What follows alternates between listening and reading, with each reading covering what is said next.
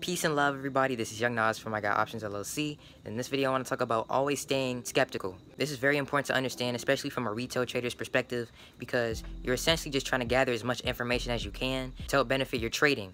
So with that being said, being a retail trader myself, the media can tend to play around with us, alright? They'll tell us information that's literally not true.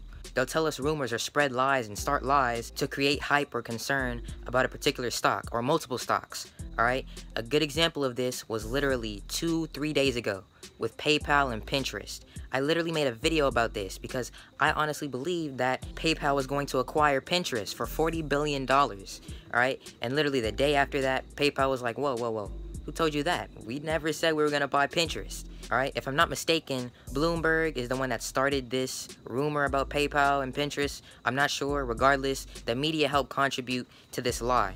So with that being said, I have one great tip for all retail traders to use whenever they're trying to make sure that what they're reading about or what they're listening to is the truth or a bold-faced lie.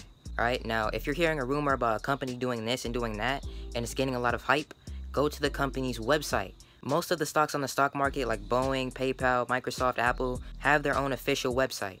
Now you can go to their website to actually make sure whether a rumor is true or not.